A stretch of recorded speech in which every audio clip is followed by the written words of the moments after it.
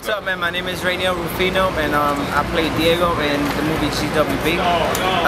Basically, I just want to say that I thought GWB kept it very original and real to what Washington Heights is.